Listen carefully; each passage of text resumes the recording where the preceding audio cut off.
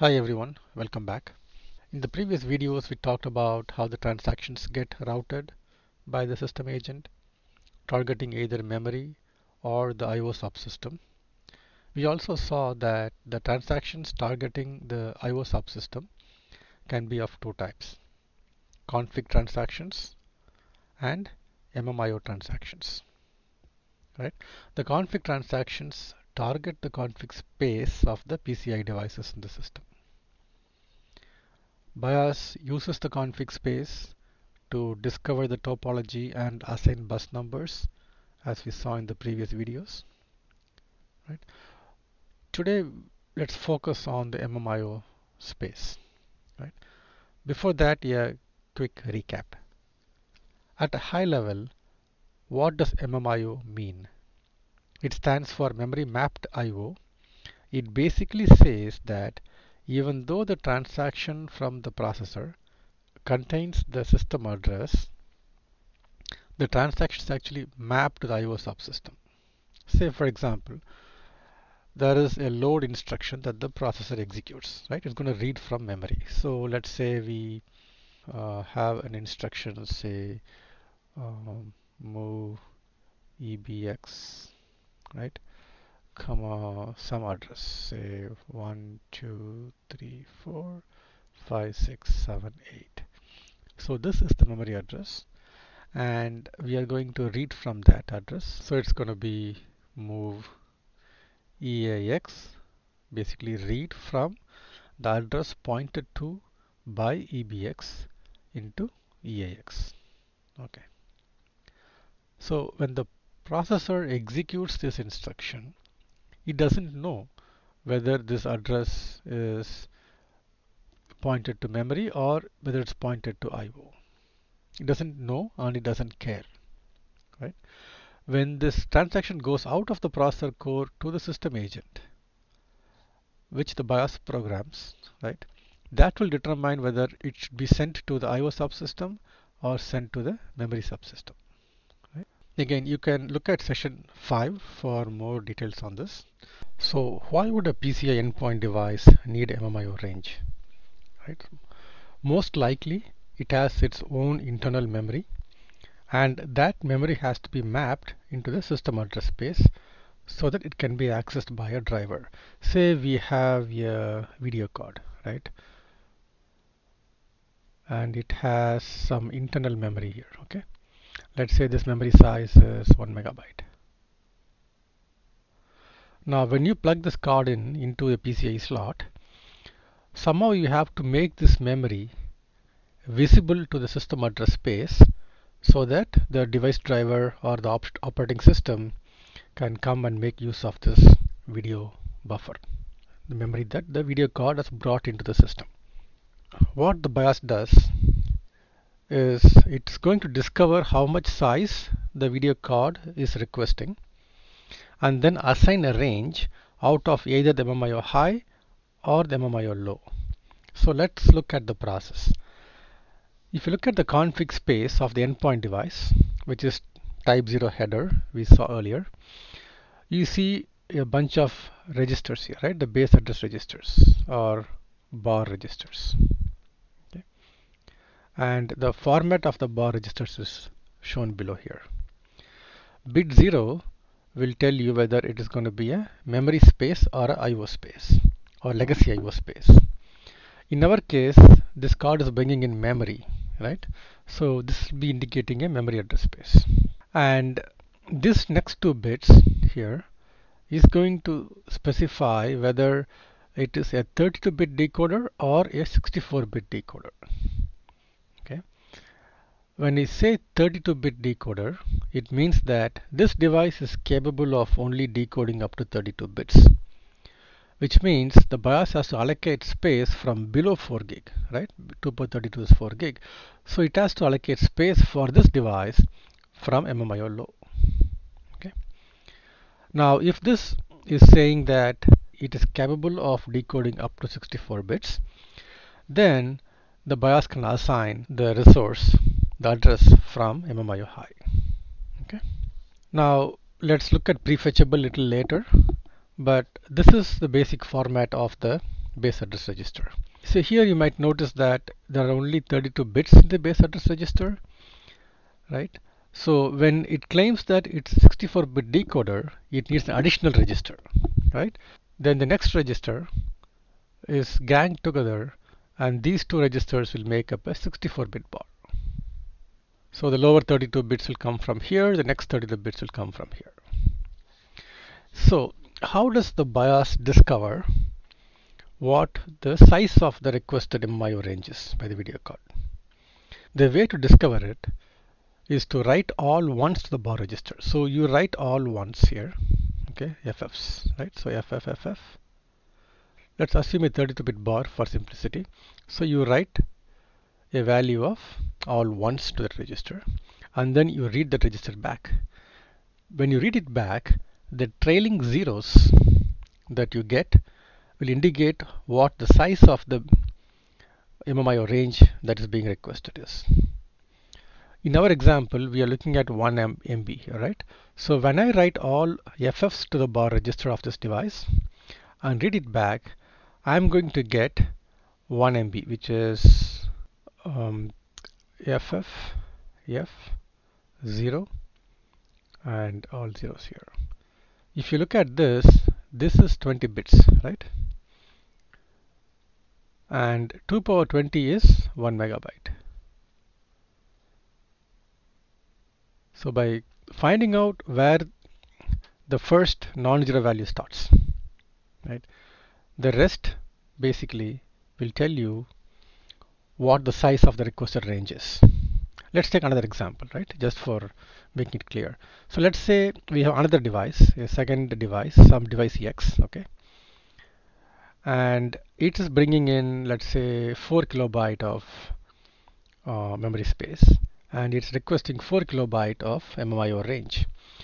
So when you write all F's to this device bar register and read it back, you are going to read this one, right? The last 12 bits are zeros, right? And 2 power 12 we know is 4 kilobyte. So by writing all ones and reading it back, that's how the BIOS determines what the size of the requested MMIO range is. And depending on whether it is a 32-bit decoder or a 64-bit decoder, it is going to assign from either MMIO low or MMIO high. So let's say 2 GB here is the top of low memory, right? Top of low memory here is 2 GB. Okay. We already saw in a previous video that the mmconfig space, right, will take 256 megabytes. Okay, and there will be some other ranges on top here for other use. We'll talk about those things later on. For example, the BIOS sits here and things like that. So this remaining area here is going to be used for assigning the MMIO ranges. Okay, so this will be 2 gigabyte would be from here, right? This is 2 gigabyte, and if I'm going to use from 2 GB to 2 GB plus 256 megabyte for mmconfig, then the range from here to here 256 megabyte will go for mmconfig. Okay, and so I am taking this point here, right? This is the value I'm showing in here. So now if I'm going to start assigning MMIO after this, I'm going to start at here, right? 9 all zeros to, let's say in the video card example, it is 1 megabyte. So from here to the next 1 megabyte would be here, right? This will be claimed by the card. So BIOS will write a value of this one back to the bar register, the base address register, and then the card can claim from this base address to whatever it requested, right? 1 megabyte. So this will be claimed by that card. Okay, so now let's say we are going with the 4 kilobyte example. Then we'll probably start it from the next address, which is 9010, right, and go from here to the next 4 kilobytes, which would be this. So basically the 4 kilobyte of address would range from here to here. Okay. Now the BIOS will program this value into the bar register for the card which is requesting 4 kilobytes. So the card will start from this address and to its requested range of 4 kilobytes, right, and will claim that range when the transaction hits this range. Okay, so this is how bar ranges are assigned, MMIO ranges are assigned to the card that brings in memory. Also remember, MMIO has to be naturally aligned. What I mean by this is that the lower bits of the bar register that are returning zeros, these bits cannot be returned back. So when you assign an address and write the address back into the bar register, you have to ensure that these bits are always zeros, which means the base has to be aligned at a 1 megabyte address. So going back to our example, right, this card is requesting 1 megabyte, right? We assigned it a base address of this one, but I cannot go and start at a base address of, let's say, like this one here, right? I cannot do it because I can't set this bit. Okay, which means I have to start at an address which is aligned to 1 megabyte. Okay. In this example down here, it's a 4 kilobyte range request. So in this case, I can set this bit, right? This is fine. If the base address has to be this, that's perfectly fine. But I cannot set instead this bit here, okay, any of these bits here, because it's a 4 kilobyte aligned and these bits has to be zeros. So the next step in here would be to see how the root port to which this device is connected knows what the range that is assigned to this device is. So if you go back to session 5 and look at how the root ports claim a transaction, we call it positive decoding, right? So let's say, for example, in a root complex, right, I have multiple root ports in here, and we saw that when a transaction comes through, the root port will check if that transaction belongs to itself. If so, it will claim the transaction and pass it down, right? Now and if I have a device in here, let's say we have the video card down here and it's claiming this address, right? Claiming this address. Now how does the root port know that this device is claiming this address? For that, the BIOS has to go and program the root port, and the root port has a type 1 header. We saw it earlier, right? So the type 1 header, we have the fields here, the prefetchable memory base and the prefetchable memory limit. Okay, so basically there is a base register and a limit register. So BIOS is going to go and program the base address with the value that's in here, okay, and is going to program the limit register with the value that is in here. So now if any transaction from the core comes through, right, to here, then each root port will look at the incoming transaction's address and match with this range.